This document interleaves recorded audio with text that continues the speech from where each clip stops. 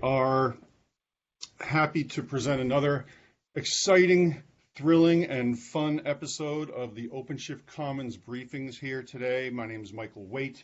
I have finally moved out of my cabin in northern New Hampshire, and I'm back in my home office for the first time in in 8 months. It kind of feels a little bit strange. But today we're happy to have Michael Villager here from Dynatrace. Michael Villager is their Senior Technical Partner Manager. Welcome, Michael. How are you today? I'm doing terrific. That's really good. Tell us a little bit about yourself. What is your role at Dynatrace? How long have you been there? What's your claim to fame over there at Dynatrace? Yeah, so I've actually been with Dynatrace for almost 7 years now. So I'm a long timer. I was a customer for a couple of years before that. Originally kind of brought over around my background in cloud and big data. So I was a crazy person who decided to use APM solutions to understand what was going on with custom Java MapReduce, like for folks that remember when Hadoop was a thing. Right. And one of the things that I did many years ago, for those of you on this call that are, viewing the recording here that might remember OpenShift v2, I was the creator of the Dynatrace OpenShift v2 cartridge that actually allowed us to inject our Atmon agent into JBoss cartridges. For those who kind of, remember the heady early days of OpenShift before it was Kubernetes based. Yeah, I was going to say that I was going to ask you, say, hey, so do you have any experience with OpenShift, and what makes you that? So you already beat me to it. That was a long time ago. Things are certainly a lot different. I mean, we kind of really bet the farm on, making the big switch to 100% Kubernetes, and I think that was the right choice because it's really starting to get, Kubernetes obviously has become, the mainstream way for doing these sort of things. So. You put together when we were talking with your people at Dynatrace, we were like, hey, we want to have you guys come on and be a part of our show today, but we're not looking for really in the weeds demos of, okay, here, let me pull up a terminal window and let's edit this config file together and see how thrilling it is. And so you actually put together a discussion here, something involving Minecraft. Is that correct? Yep. So I have a couple of different things that I'll be talking us through today. But given the context of the year and how it's been, a lot of folks like myself have been kind of spending time upgrading our home labs and finding interesting things to do to occupy ourselves when we can't really go anywhere anymore. Right. So this is one of the things that I did, and I want to kind of talk to folks about the journey.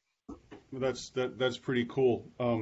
I would like to say that we are really happy to have Dynatrace on here, and thank you, Marcy, for lining up Michael Villager. I know that the content here is going to be pretty interesting. But the reason why we do this OpenShift Commons briefings and have companies like Dynatrace and others on here is because we at Red Hat have been working with Dynatrace for a long time to make sure that the Dynatrace software is fully tested and certified and supportable for the Red Hat platforms, and specifically Red Hat OpenShift, because when customers want to put their IT into production in a multi-cloud world, everyone wants to make sure that it works and it's supportable. So, kudos to Dynatrace for being one of our longtime partners, working with us to test and integrate their software with the OpenShift platform. I think that really helps customers be able to move POCs into production sooner and be more successful with better day two support and so forth. Having said that, with my gratuitous plug for Dynatrace and how much we love you guys, why don't you get us started on the content that you have, Mike?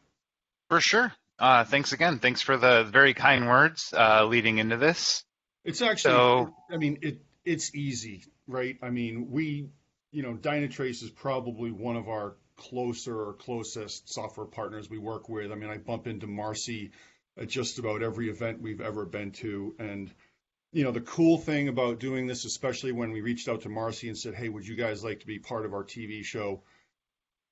The answer is always yes. There's never like, well, let me think about it. It's like, yeah, we're on board. That sounds cool. So, Michael, why don't you talk us about your replatforming legacy packaged apps block by block with Minecraft, and let's see what you got.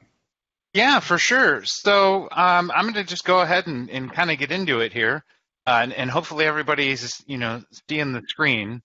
So just kind of an overview of what I'm going to talk about here. And again, like I mentioned before, this was kind of the genesis of a couple of months of work of some things that was kind of like my quarantine project to keep myself occupied when things were not looking all that great earlier in the year. And it was really kind of an interesting exercise. Not that they're starting to look great now, Mike. I mean, and that's why I think this is actually a really great talk for literally today, right? Because it's something that's going to be fun. It's going to be a little lighthearted. I'm going to go into the weeds just a little bit when I start talking about, the Kubernetes CPI and the CSI and stuff like that. But overall, it's basically like, how can I play a game with Kubernetes, right? So it's a fun kind of topic that I think is going to be a little lighthearted, just given how chaotic everything is. However, while it is fun, I actually think it's relevant for some of the problems that folks are encountering now. When you are taking something that is perhaps a piece of commercial off-the-shelf software, and you're trying to run that in your OpenShift environment, right?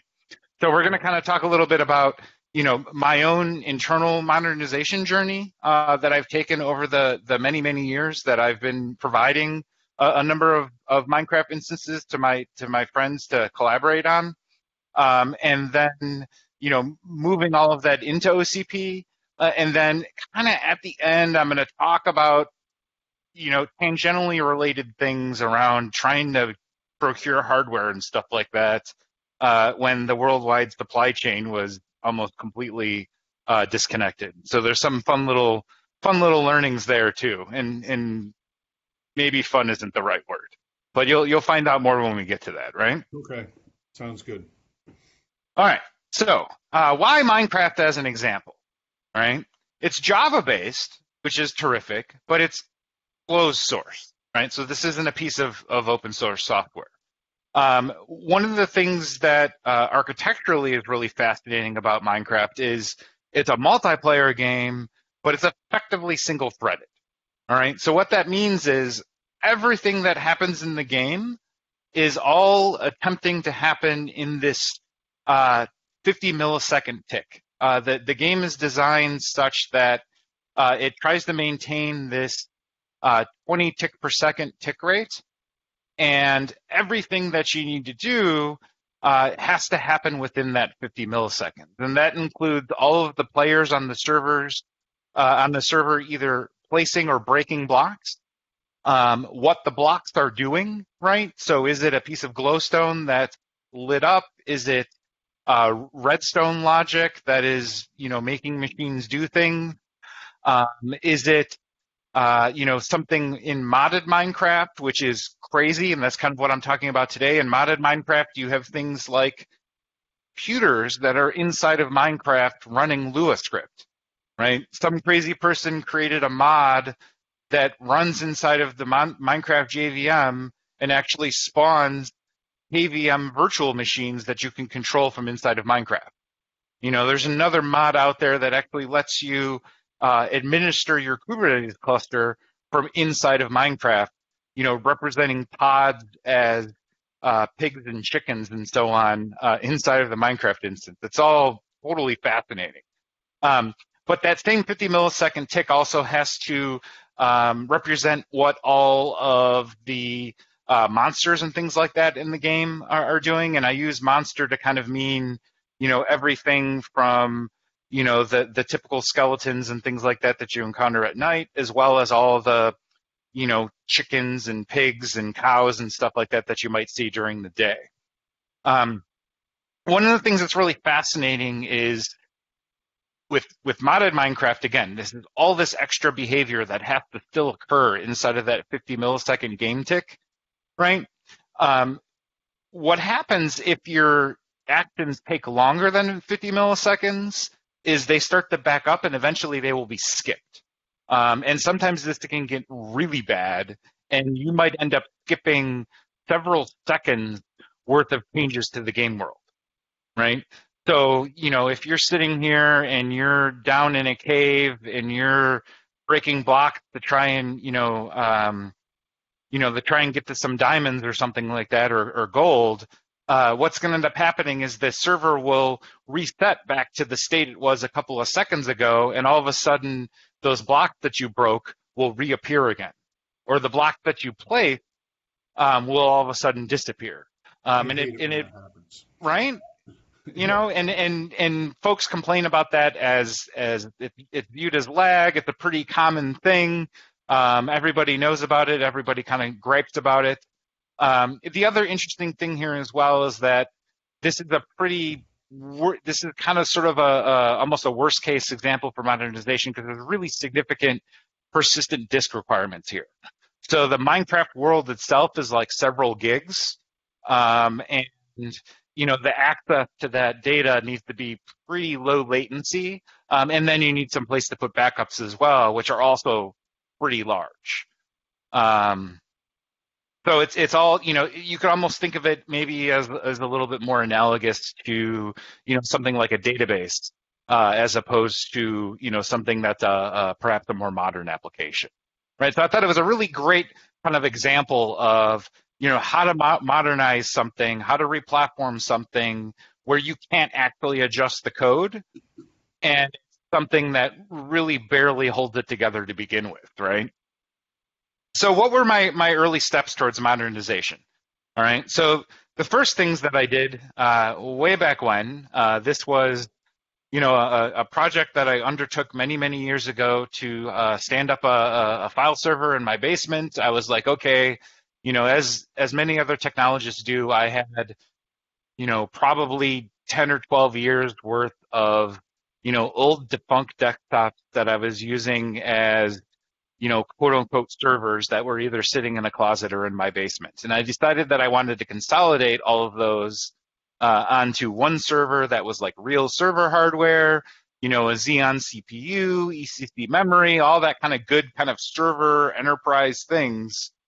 So I built myself a server that I ran in my basement, and I had my Minecraft workload running as a virtual machine, and I was using ZFS as my file system, and I was using a number of, traditional hard drives to store that data, right? And this worked for a couple of years, but as modded Minecraft started to get worse and worse, and all of the things that they were starting to slam into that, all of those things that were trying to happen in that 50 millisecond game loop, it just wasn't working out, right? This is a common error message that you would see when something like that happened, right? You'd see this error message in the log saying, can't keep up. Did the time change, or is the server overloaded, right? And the answer is the server is always overloaded, right? And in this case, when I mentioned before, the server was actually almost 24 seconds behind what was actually supposed to be happening. So when it realizes that, yeah, sorry? When you say ZFS, we had some people who were like throwing in some kudos to that, but like, what do you mean by spinning rust? I mean, like that's traditional hard drives. Oh, right. So when we talk about spinning rust, we're basically talking about traditional hard drive because the platters are metal, yeah. Right? And if hard drive actually rusts, that's probably bad. I don't know how that would actually happen, but what you kind of sort of jokingly refer to, old-fashioned hard drives as spinning rust. I just was thinking maybe your basement was really wet and there was like puddles of water and you were off in a corner sweeping spider webs and.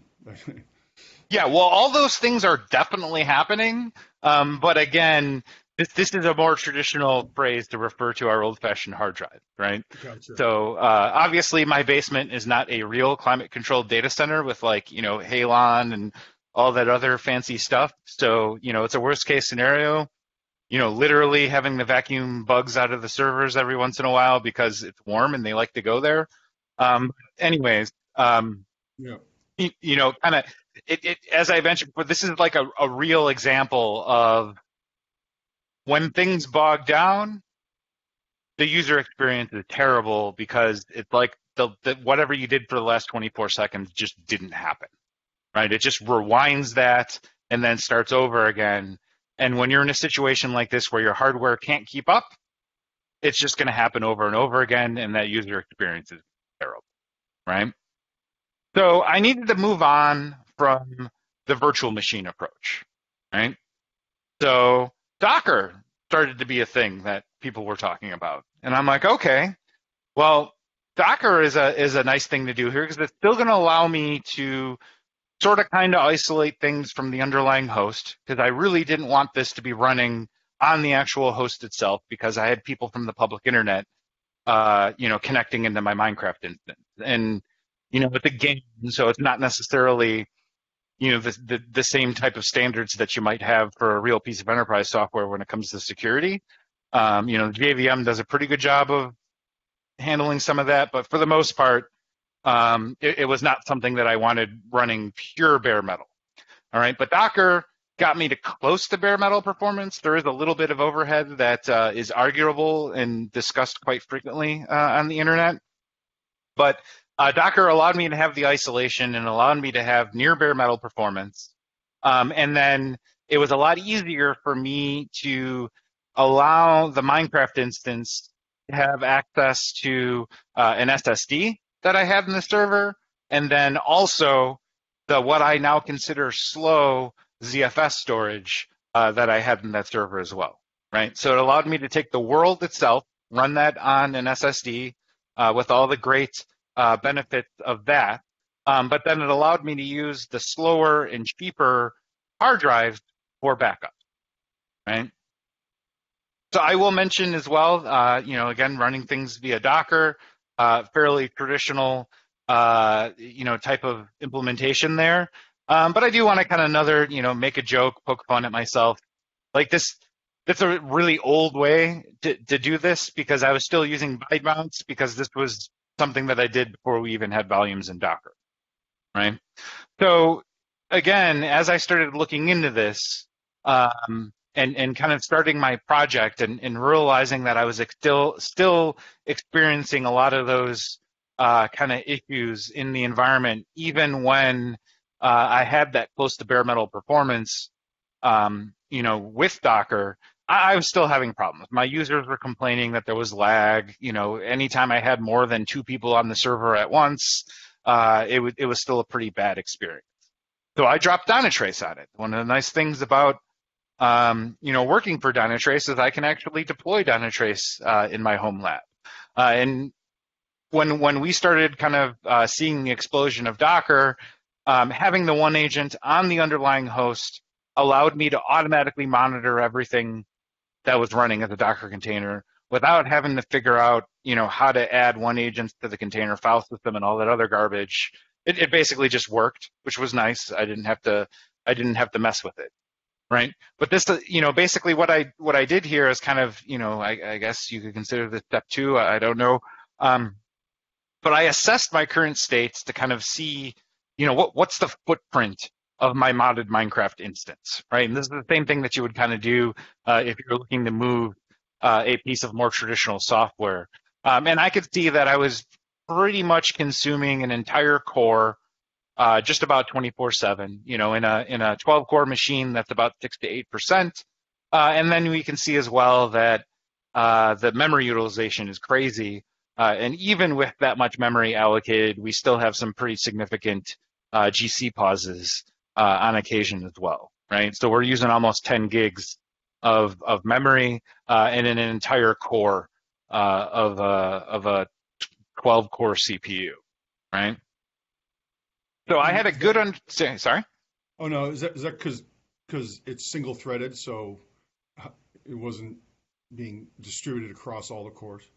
That is exactly correct. Great observation there. Yeah, so definitely it's single threaded. So it will occasionally use more than a core because occasionally there are things that actually run outside of the main tick thread. But for the most part, it's that main tick thread that uses all the time, right? Yeah. So the next thing that I wanted to do is I wanted to actually understand how long a tick actually takes, right? And this is kind of a fascinating process with something like Minecraft, because again, looking at this like we would with a piece of commercial off the shelf software, we're not going to have access to the source code, right? And it's even worse with Minecraft because all of the functions and classes and things like that are actually obfuscated, right? Because Mojang didn't want folks to actually easily understand what was going on here.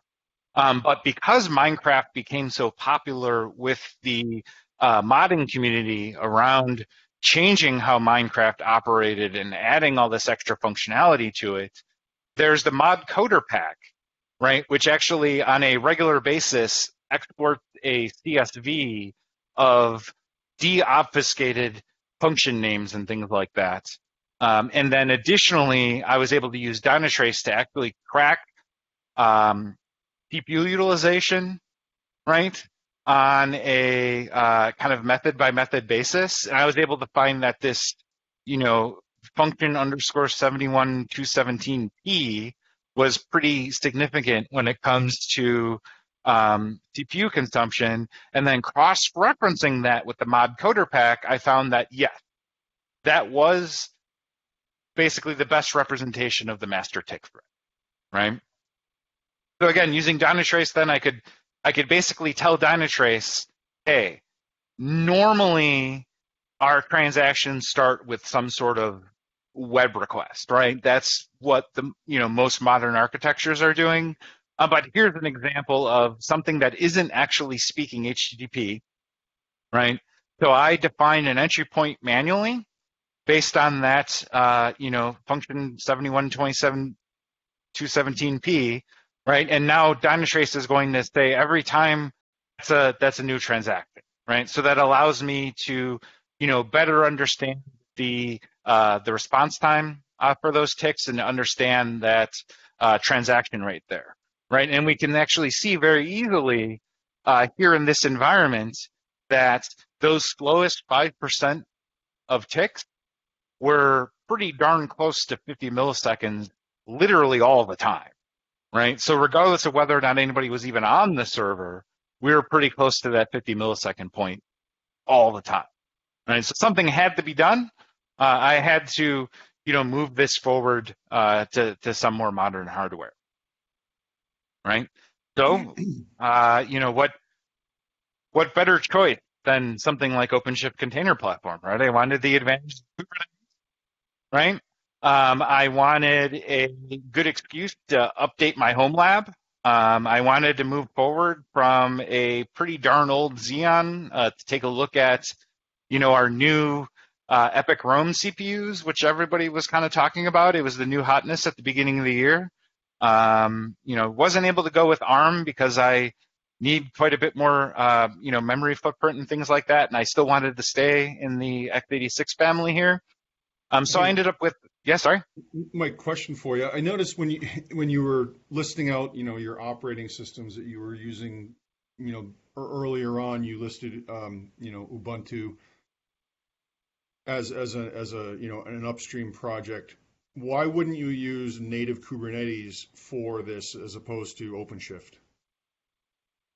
Well, that's a great question. I'm actually using OpenShift because kind of my job to investigate the capabilities of OpenShift, as opposed to, some of the other, Kubernetes offerings. I've made my scenario work today on other Kubernetes offerings. But one of the things that I found fascinating about the process of getting this up and running on OpenShift, and I'll actually get to that in a couple of other slides.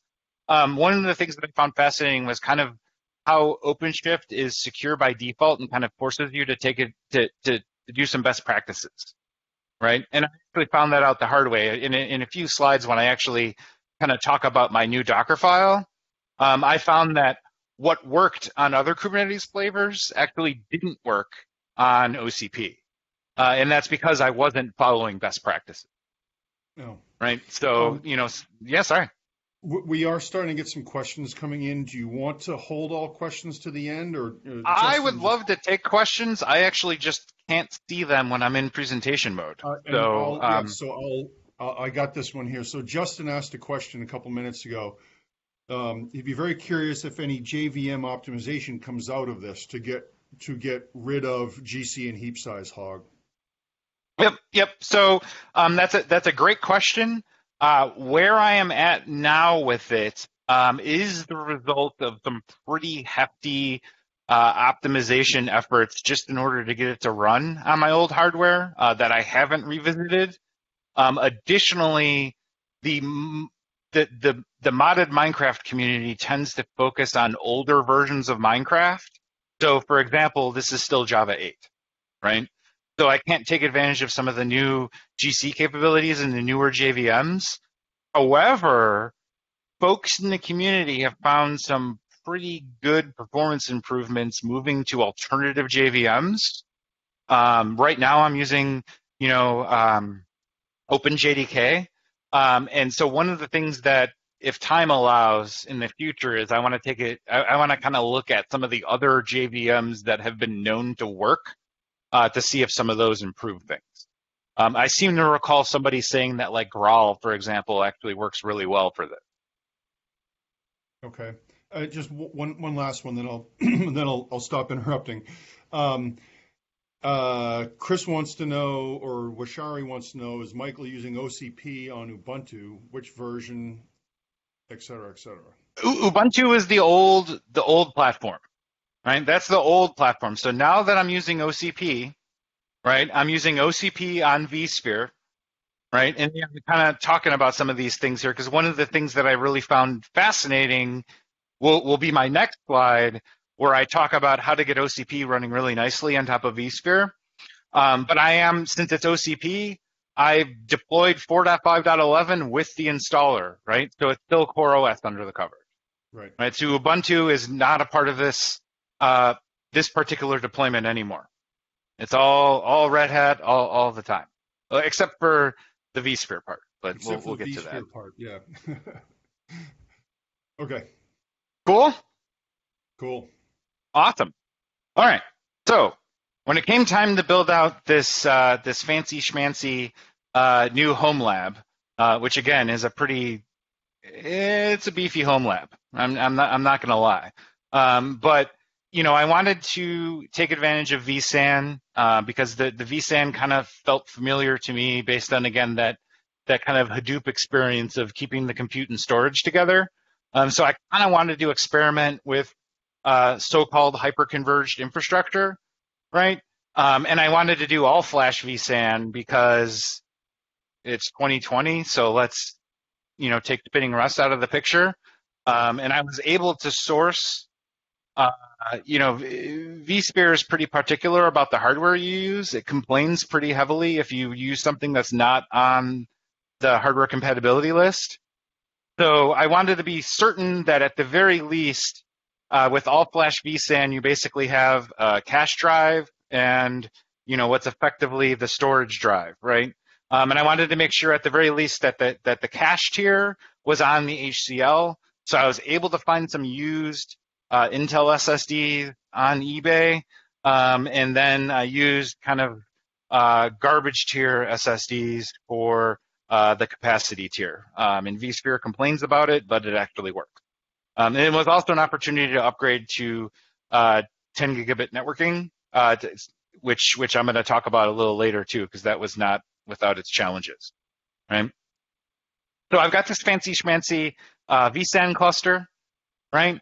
So now I want to run OCP on it. And this is where things kind of get fascinating, because I think we're at a unique kind of threshold or crossroads here. I don't know if I want to say crossroads, but the Kubernetes community is kind of at an interesting point because every Kubernetes deployment is going to have a CPI. That's the cloud provider interface. That's what allows Kubernetes to work with all the underlying pieces of your IaaS, right? That's how it, works with, the storage and all that kind of other thing, right? So now we have this fascinating time where you have the in-tree CPI, which is what part of core Kubernetes, and you have the out-of-tree CPI, which is something that's provided by the cloud provider, right? So in this case, VMware has their own out-of-tree CPI, which allows them to control the release cadence, right? So it's not governed by the release cadence of Kubernetes itself.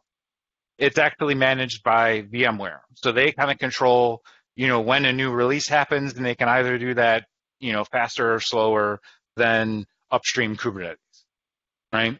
And then with that out of tree CPI, now you have this new container storage interface, right?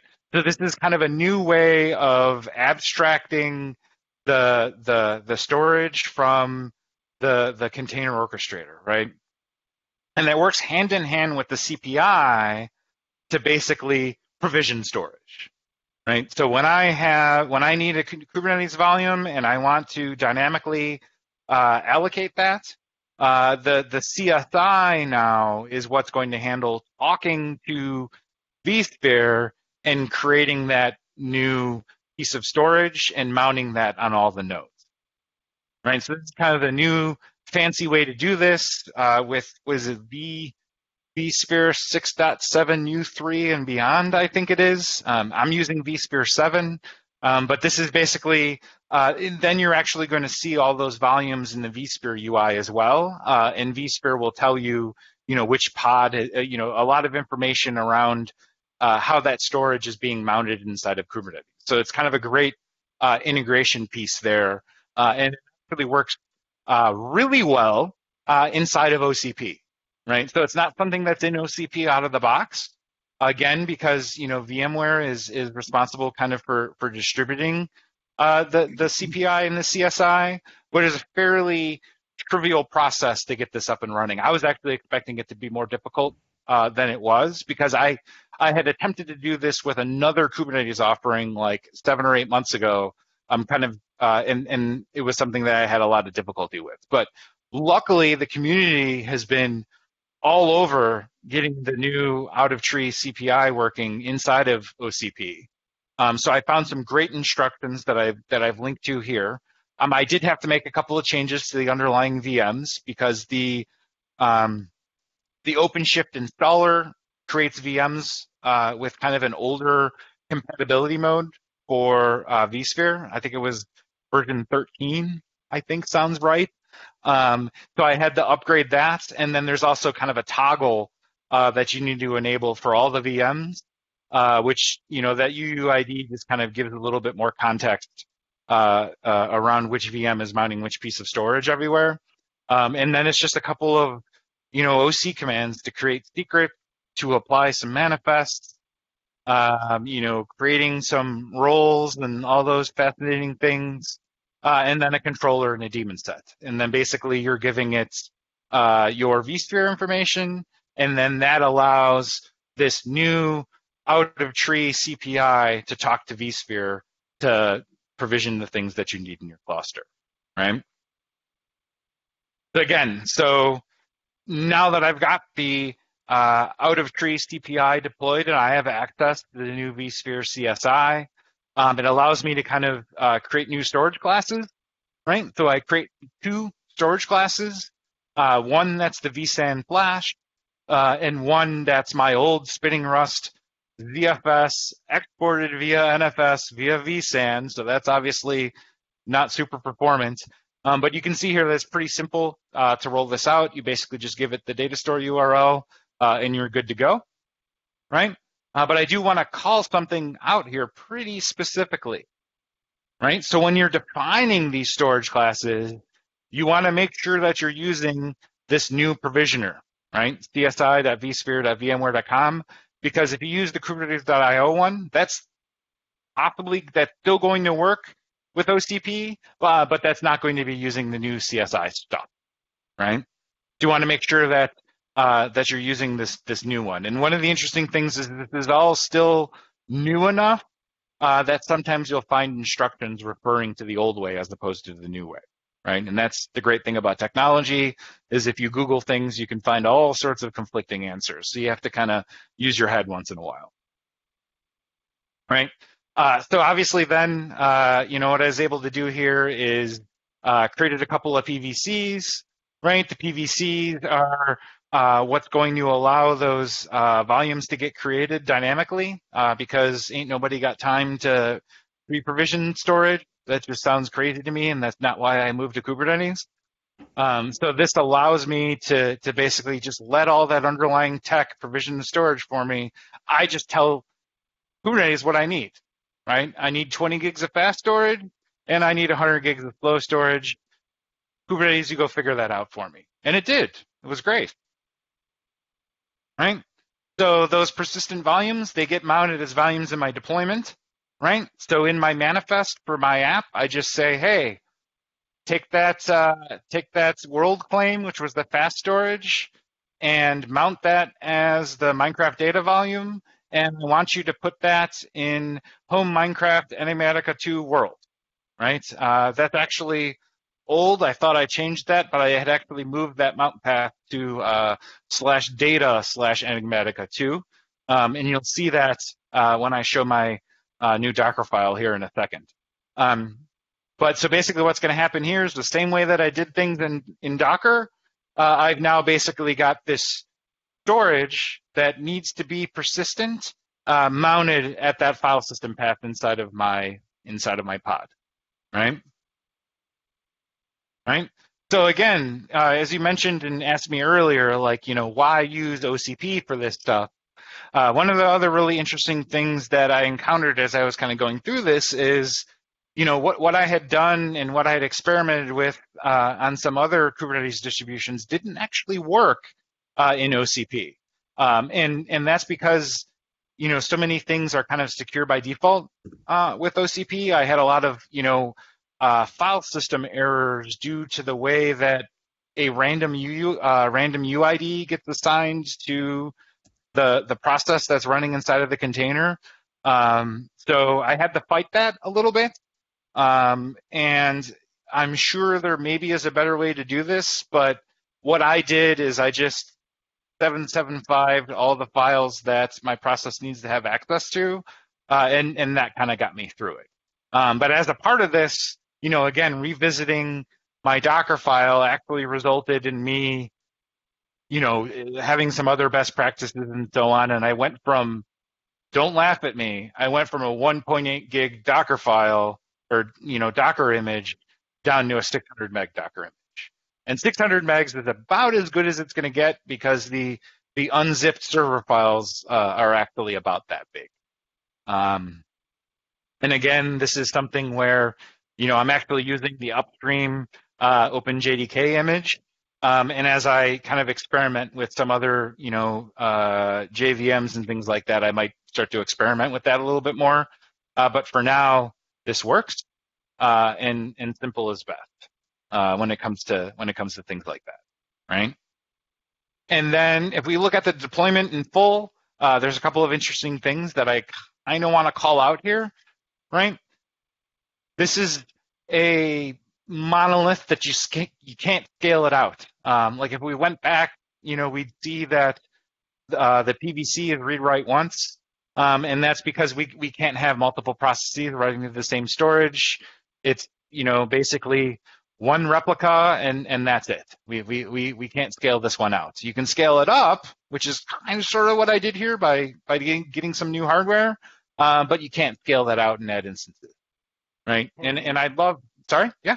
Pardon me, Michael. Frank had a question about storage. He wanted to know, is there a command to query the available storage provisions in an OCP cluster, storage provisioners? Oh yeah. I mean, you can actually do an OC get SD to actually list the storage classes. You can do the same thing to get the persistent volume as well. Or if you're old-fashioned or maybe a little bit more used to kube control, you can do the same thing with kube control. And I would also say I'm not an OCP expert by any stretch of the means, but I do work at Red Hat, and Michael Waite, it's just Waite at redhat.com, WAITE at redhat.com. I can get you connected with just about anyone you'd ever want to, talk to on the OpenShift team. So Awesome. Great. Well, may not have some questions as a result of things that I've kind of experienced throughout this as well. that was for the attendees, Michael. You're going to have to go through Marcy. Sorry. Okay, that's fine too. Yep. And obviously I'm making all my own friends at Red Hat as well. So like, talking to Kevin Bear and things like that. So I'm sure I can get my own answers. Right. So as I look at my my deployment manifest here, there's a couple of other things that I can improve. Some of the environment variables might be nice to be in a config map or something like that, or maybe even as a secret because, for example, the default op is sort of kind of secret. Like maybe that would be better served in a secret. One of the other interesting things that I had to do recently as well was you'll see this manifest is actually just kind of a standard Docker Hub type of image. I did temporarily move to Harbor because I have a Harbor instance running in my basement, but I think I might, make that an image stream as well, just due to all the changes that have happened with Docker and, only being able to fetch a certain number of images per hour or whatever it is. And if things don't get accessed in a while, they get deleted. So I'm kind of experimenting with some other ways to deal with that. So I did use Harbor as I was rapidly iterating over this. The very first image that I created was 1.77 with no letter.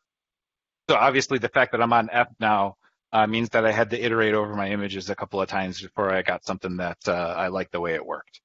Right? All right, awesome. So now I've got that manifest all set up, and then I basically get a JVM that nobody can access from outside of the cluster. And since this is a multiplayer game server, by itself, it's not really doing anything valuable without being able to connect to it. So I experimented with a couple of different things here, but our kind of normal ingress controllers with HA proxy and stuff like that don't necessarily make sense here because Minecraft is an HTTP, so it's not really going to work that way.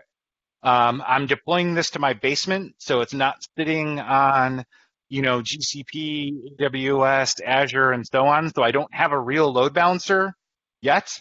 I'm sort of kind of thinking about trying to buy an F5 from eBay or something like that, but I don't have a real load balancer yet. So I use Metal LB. Metal LB is pretty much the kind of thing that folks use in this type of scenario. As I got through what I was doing here, I did find that somebody at Red Hat built an operator to manage this. And that was actually something that I didn't see until yesterday evening.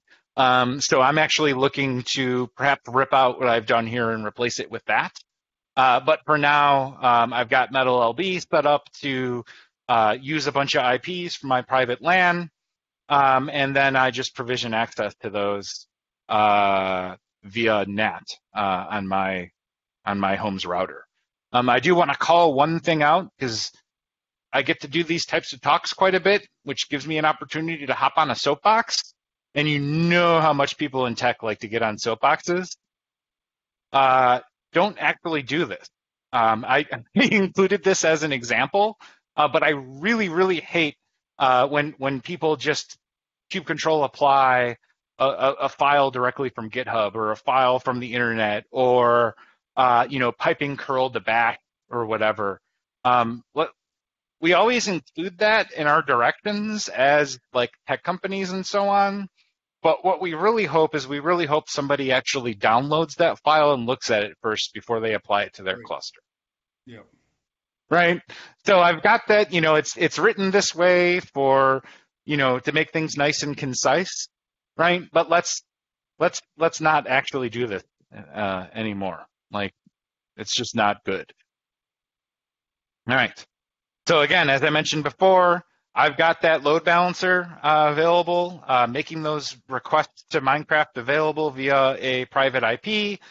So then I just use my Ubiquiti edge router to provide access to that port via NAT. And if anybody has any questions about Ubiquiti hardware, please let me know as well, as everybody is doing the same thing as me and upgrading their home networks. Some of my friends at VMware have started to do this with Ubiquiti hardware, and I'm a huge fan. So I'll leave that one out there as well. Right. So one of the other things we'll talk about here, and we're almost done, is Kubernetes requests and limits. Right. So as we take a legacy application and we want to move it into a cluster like this that is hopefully going to be doing more than just running something like Minecraft, you want to make sure that all these things live together nicely, and you want to make sure that Kubernetes is able to place the workloads on the nodes that can actually support that workload, right? So one of the fascinating things here, especially since a lot of other folks have been using the quarantine to build clusters of Raspberry Pis and things like that, since Minecraft requires so much memory, I've got to go out there and I've got to say, hey, I need at least 11 gigs, and I want to limit this to 12, right? So what that means is if my cluster of all my worker nodes are 8 gig worker nodes, this will never deploy because the scheduler is never going to find a node to run it on. So I needed to have, extra large worker nodes here. The nice thing about the OpenShift installer is the default node size is perfect here, right? Because the default node size is, I think, 4 cores and 16 gigs of memory. That was perfect for my needs, right? The interesting thing then when we start to talk about requests, right, which is what the scheduler uses to place workloads versus limits, is if you have your limit set in a certain way, if you have your memory limit set and you exceed that, it's going to kill your pod, right? If your CPU limit is hit, it's just going to slow it down, right? The nice thing here is that obviously, again, I work for Dynatrace, so I'm using Dynatrace in my Kubernetes environment. I'm actually utilizing our Red Hat certified operator to monitor these workloads. And with that one deployment into my cluster, I can now monitor this the same way that I did back in the Docker world. And now I can also track my CPU throttling, right? So if I got... How is that operator working out? Is that a Helm chart or is that a real operator? Or? Technically, it's both, because there is a Helm chart that will deploy the operator, right? So, it's hurdles all the way down.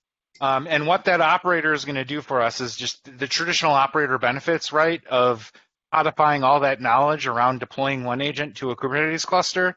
And again, to what you talked about kind of in the beginning, Dynatrace has been working really closely with Red Hat kind of since day one of the operator framework.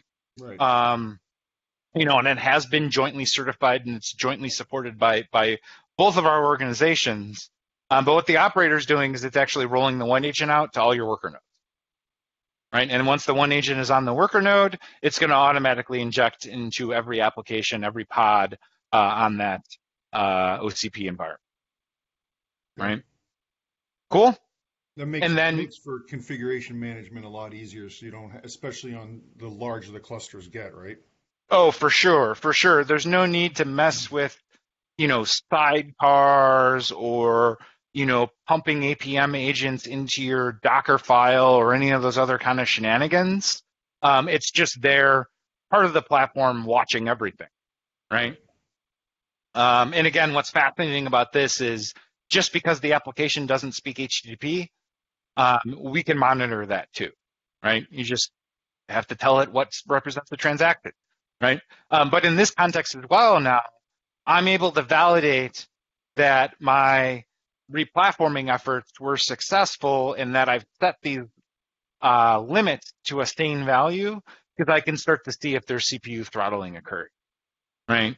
So in this particular screenshot, I can see that there was quite a bit of CPU throttling occurring, right? So that's what kind of got me to the point where I was starting to bump that limit up, right? Because based on what I saw earlier, I was like, oh, okay, like a core and a half should be fine. So it was set to 1500M, but I needed to increase that to 2 entire cores.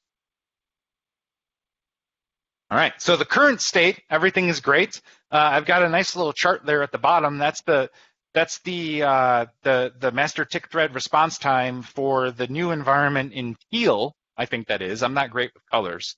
And then the orange one is the old instance. Now the old instance doesn't have anybody on it anymore, so that's basically 15 milliseconds with nobody on it. And the new instance down below was like 7.5, 5 to 7.5 milliseconds with a handful of folks on it, right?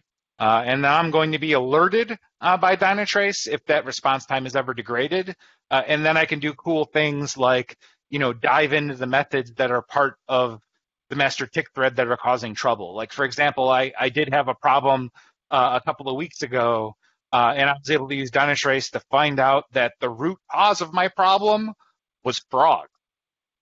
I had frogs in my Minecraft world that were added by a mod called Quark. And for whatever reason, the AI responsible for governing the frog behavior was acting up, and it was taking like 80% of that master tick thread. So as the Minecraft admin, I had to hop onto my server and kill all the frogs in the entire world. So that was kind of an interesting kind of example, right? So, we've only got a couple of minutes left here because we've got a couple of great questions kind of along the way. Some of the things that were fascinating about this whole process was sourcing hardware. I started this effort, kind of back in March. And sourcing hardware when all this stuff was going down back at the beginning of the year was really difficult. And even though I was buying like real legit server grade hardware, I still had a fascinating amount of hardware problems. Like I had a DOA CPU that took a month and a half to get a replacement. I actually had unrelated, I had a CPU socket that actually melted, taking yet another CPU with it. And for the first time in 20 years, I had bad cabling that was negatively impacting things. And oddly enough, it was not cables that I built. It's actually cables that were pre-made. So 10 gigabit networking, even for like a short 2-meter cable, was still really picky about cable quality. And then again, I want to call this out. This is my Docker file, right? There's many Docker files out there, but this one is mine. It's probably not the best. There actually is a Red Hat example about this that I found, and it uses this itchg Minecraft server Docker file. And itchg also has some more generic ways of deploying Minecraft as a stateful set and so on. But he's got some weird things going on in his Docker file, and I wanted to kind of simplify to the max. So I wanted something that I would definitely understand throughout the process. But I will probably migrate this to that Docker file because it's a lot more advanced and it has some capabilities that I'm missing, right? If anybody has any questions about this or wants to hop on the Discord where I have the server information, please DM me on Twitter at Mike Villager. We've got a couple of different kind of Red Hat related call to actions here. The cool thing about Dynatrace is Dynatrace and Red Hat have been working together very closely for quite some time now. So we are listed on the Red Hat Marketplace. So you can initiate a free trial via the Marketplace, or you can buy Dynatrace via the Marketplace as well.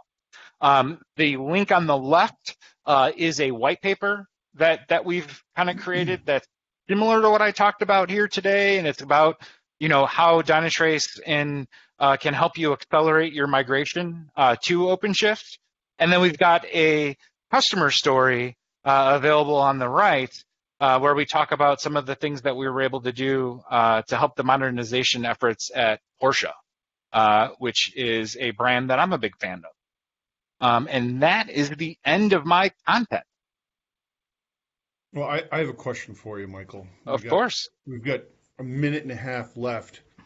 So what if someone doesn't work at Dynatrace and they don't have access to a beefy home lab, kind of like, what you've illustrated, how you put together? How do people re-platform their apps? All right. So there's a couple of key kind of like in a 90-second overview here, like just the real high level points. So you want to monitor your existing application to understand what the footprint of that app is, and also, if possible, understand the dependencies for that application, right? And then, have some place to put the app, right?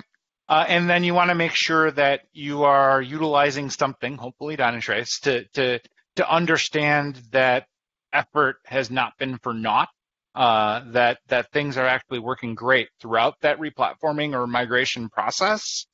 Because if you kind of go through this effort and end up pissing all your users off, like that's really no fun for anybody. Not sure if I No. answered that question, I but think that I think that's fairly good. I mean, I kind of sprung that on you here with literally seconds left, but I just kind of wanted to toss that one in there. This has been awesome. really cool. So again, if people want to get connected with your Minecraft instance, you want them to reach out to you on Twitter? Yep, that's at Mike Villager, and it's Villiger. So it's like VI. Village, but it's an I, not an A. All right. Well, hey, this has been probably one of the more unique shows we've done here. I thank you so much for putting that together, and I don't even want to ask, what your investment is in your home lab, but Yeah, don't tell my um, wife either. no. Anyways, thanks for coming. Sorry you had to go in there and kill all the frogs, but someone had to do it, and To make an omelet, you got to kill some frogs. it is life. Thanks again, Michael Villager from Dynatrace, being here on our OpenShift Commons Briefings Operator Hours show. My name is Mike Waite, and we're going to close it out here for the day. And thanks everyone for coming.